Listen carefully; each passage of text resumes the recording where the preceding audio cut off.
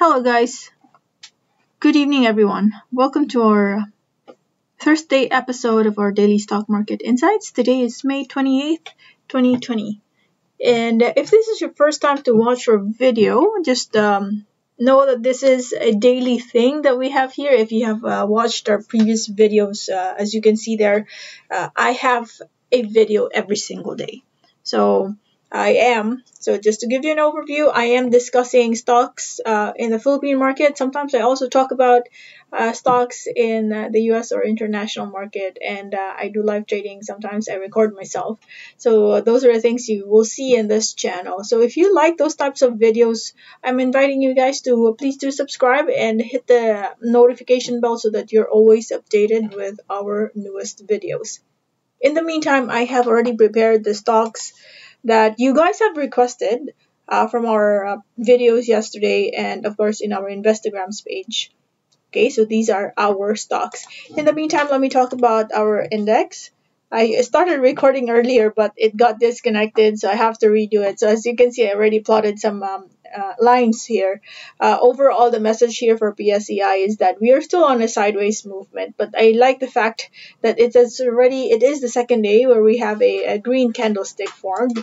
So what does this mean? I feel that we will have some more bullish actions in the coming days. And where could be our next resistance? Very near.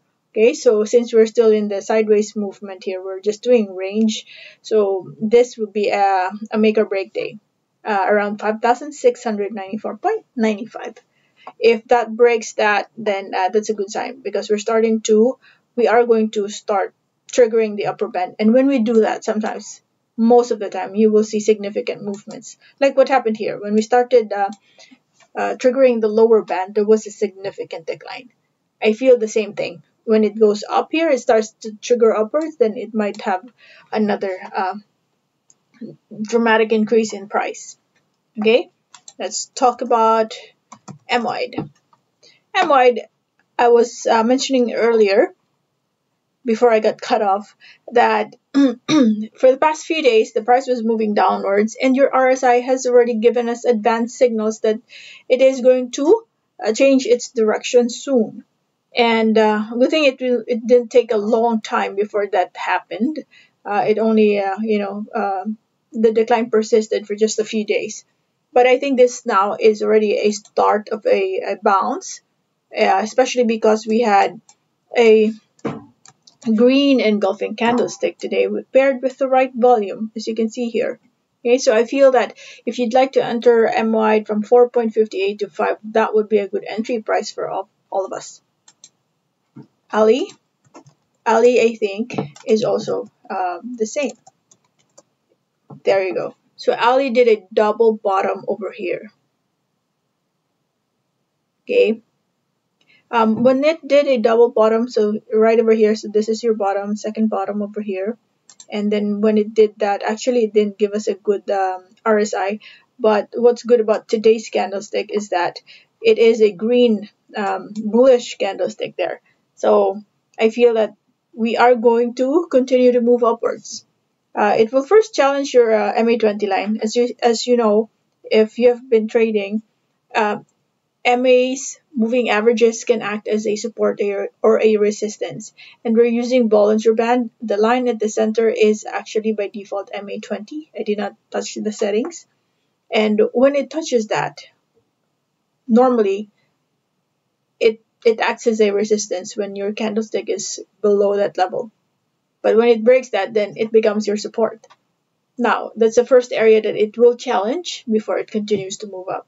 But if you're a long-term investor for Ali, I think anywhere from where it is at right now to the 30 level, that's an okay price. You can start accumulating volume because, volume is also starting to pick up over here. So I don't think that your money will sleep that long. IMI, I mentioned, is doing this is an ascending. I think this is just a descending triangle. Yeah, we can research more about that. But what I can see here right now is that the trend line is giving us downward movement over here. So you have a lower high right there, and then you did a flat line in your support area, so very near the support, at the same time very near your short-term resistance there. So if the market, okay, if the price tomorrow goes beyond or higher than the diagonal line there, then that means we might have some more bullish actions there. But you're very near the support at the same time. So if you want to get in, 5.21 would be the support that we see. And in case it breaks down in price, just make sure to cut your losses early. Okay. If you have a solid conviction because you've researched this company, you believe in their fundamentals, maybe that will change the overall direction of your decisions, of your actions. But if you're just merely trading, of course, we highly recommend that you cut your loss early, and for your cut loss level not to be hit right away, you enter near a support, because normally a support area is the area where it bounces. So the chances of it hitting your cut loss levels is slimmer compared to just randomly entering anywhere and it's not a support area. So the chances of your stop loss levels to be hit is higher. Okay, so enter at the support level, cut your loss early if there's a breakdown in price. Meralco. As for Meralco, we're sitting at a short-term resistance over here, and this is a sign of weakness. Okay, the reason why we said that that's a resistance is because of this. You have that, and for a long time over here, that's like it's acting like a ceiling there. Each time that price level is hit, there's a rejection that's forming. Now, today's candlestick is a bearish candlestick. That's a sign of weakness. So we feel that it will continue to dip, but we don't know yet how big of a drop it will take. For now, there is an MA20 line very near, so I'd like to use that as the nearest support level. Okay, so just be mindful of that. Overall, we're still at a very cheap level, but what's good about this, it started to climb up, create a lower higher low. It created a higher low, and then let's see if it will continue to break that.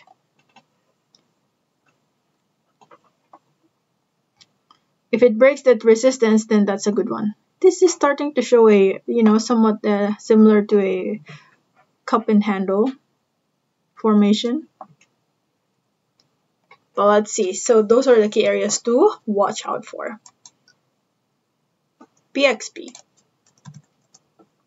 As for PXP, alright, it's just simply validating your previous support. Retesting it.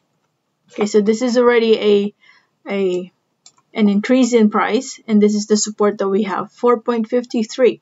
So if people will take profit and enter anywhere from 4.53 to 4.68, as that's the area we feel it will respect as the support. I think more actions to the upside for this stock in the coming days, but yeah, I think just trade this. Okay, for now it's just the chart that's telling us that it can take a bullish route or it will move upwards. But in terms of long term, that's something that I highly encourage you guys to research and read, because fundamentals also play an important role if you want to be a long-term investor for any particular stock. Because technical analysis will just teach us when to enter, but fundamentals really is your core research and core influencer there, because fundamentals will tell you which stock is good to enter at. Dito. Okay, for Dito is still doing sideways, starting to become more and more constricted each day, and we're already right above the MA20 line. So let us see if it will sustain and hold at the MA20 level. If we start breaking the MA20 line, that's a different story, because we might drop again. Okay, for now it is respecting, as you can see, it is respecting your MA20 line. and we're already right above there. So let's use that level. Actually, 2.20 level is a support level at the moment. JFC. As for JFC, I'd say it might continue to decline. Let's use this level as our support. Okay, so I said yesterday that there's a green, but we're not out of the woods yet because we have not engulfed totally the red candlestick. That means we have not reached a much higher price than this long red. So that means we're not out of the woods yet. So true enough, in today's candlestick, there's another red. Wow, 253%. I will not be surprised. Okay, 108.99, that's the nearest support that I see. The reason why I said that is because that used to be your resistance right here. And so when we drop, it just revisits your previous resistance and create a brand new support right at that level. And then most likely it will just bounce right at that area too. MAC. As for MAC, nice move. So see? A green engulfing candlestick supported by another candlestick there, another green. But hey, look, the area where it is sitting at the moment is a short-term resistance, by the way. So just be extra careful. Let us see if there will be some, retracement or correction that will happen by tomorrow. But you know what? We're starting to, this is my worry here, this area. And then here too. So let us closely monitor that. Let us see if it will continue to move up. The nearest one that I see here is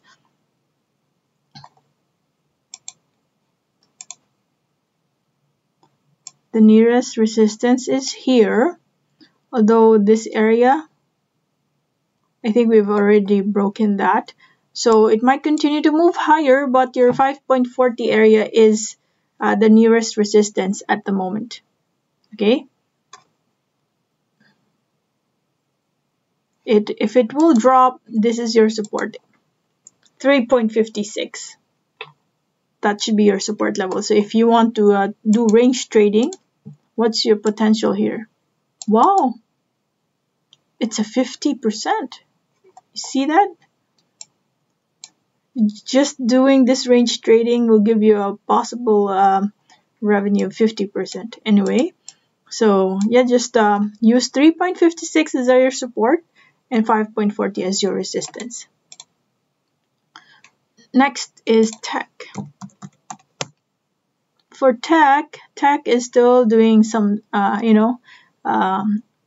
consolidation. This is the third day technically that this stock has been moving just within the support level. Hopefully it doesn't break that, but normally the longer we stay at an area, then the stronger that area becomes a support level. For now, let's use that as our support because this used to be resistance right here, became a support during this day, and then for 3 days straight we're just moving here. The size of your candlestick is starting to show reduction, so it's smaller today, smaller than yesterday, right? So that means people are no longer interested in selling. Your volume at the same time is starting to decline, as you can see there. So they're holding on to their positions at the moment. Let's see if it will continue to move higher. But look at that. See that? Big potential. I don't know how big of an increase that will give us. Wow. Imagine 600%. Amazing. But I don't know how long it will take. But just imagine halfway of that is already 300%. Okay, so it's up to you if you'd like to use this as a stock for long term. But that's we're still speculating at this point because nothing's certain in the current situation of the lockdown. But totally at this point, in the short term, this is already your support area. SECB. For SECB, yes, we have. This is the second day it supported this bounce. Yesterday, it was just a doji right there. And right now, it really confirmed the action. That's a 7.75% increase. So we might see some more promising movements in the coming days for SECB. Imagine this, you already are at the oversold area. And pair it with the right volume today, I feel that you might have some bounce in the coming days. Okay. Fruit. As for fruit, also promising move right here, a doji and then a bullish candlestick. So let's use 1.20. You are very near a support level. So try to see and observe if we have a good trading day tomorrow. If you'd like to trade this stock, make sure to get in very near your 1.20. Actually 1.20 to 1.25. Some people are already going to get in right there. You're still near your oversold area, so promising setup for fruit.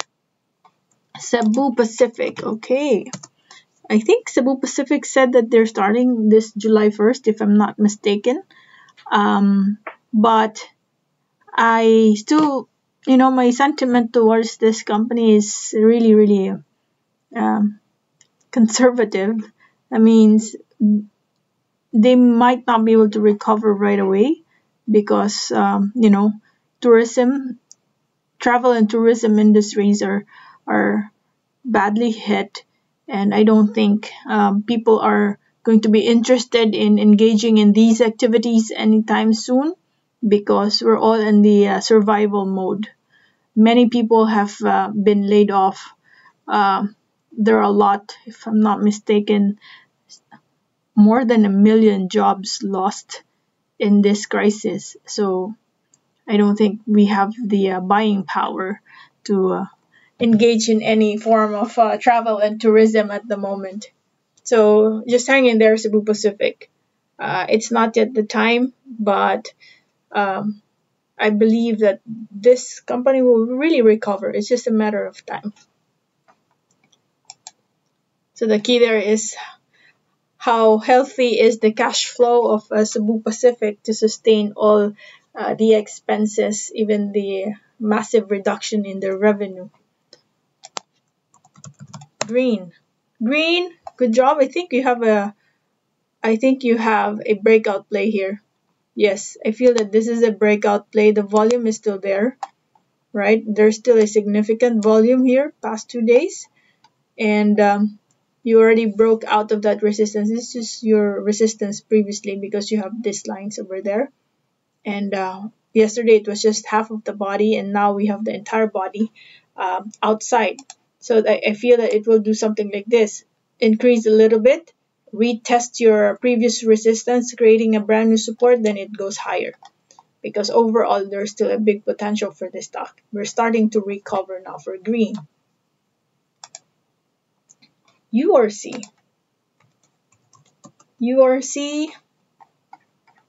Wow. Nice recovery there for URC.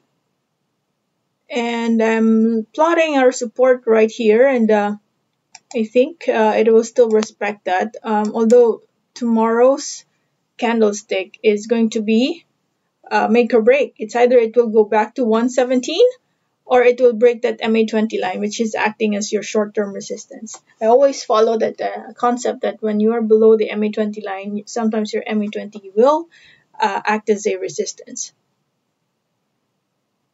I feel strongly about this. Oh, it's already past the X date. May 27. This was yesterday. And despite that, we had a green candlestick. This is promising. Okay, normally when it's an X date, that's when the stock price goes lower. But right now, on that day itself, it did not get, it wasn't affected that much. And today we have a green. So I feel that it will continue to move higher. Okay, and BDO, this one I have. Okay, good thing it recovered right away. It's somehow, it just did a double bottom right here, right? First bottom, second bottom over here, and then your RSI is already giving you bullish divergence. Price momentum is starting to build up. So I just feel that we will have some more upward movement in the coming days. So this one I personally invested and I'm in here for long term. And my average I think was around 101 here. But I can add some more volume. Tomorrow is payday. I think we can set aside a small amount to add some more for our stocks, the stocks that we are maintaining. Let's talk about BPI. So I think banks will start to recover, right? I talked about SECB, it was also recovering. BDO, I see a good sign there. BPI, same thing, but you're just very near your resistance level. Let us see tomorrow if it will continue to break that. If it will, then that's a very promising setup because you will have a breakout play. And look at that, how far are we from the last drop? This is, I think, more than 50% drop from the highest point. Yeah, 50. Okay, see that? So big potential over there. Just you are 22% away. So yeah, start accumulating now. If okay, so your condition there is price has to start higher than 63.95 before we can say we now have a full-blown breakout play. Then you'll have more bullish movements in the coming days. All right, and I think that is it for our first part of our stock market insights today. If you'd like me to record some more videos or another video tonight, just feel free to drop a comment. Okay, comment down the stocks you'd like me to review so that if I see a good amount of requests, I will record. In the meantime, thank you guys for watching and you have a great night. Bye bye for now.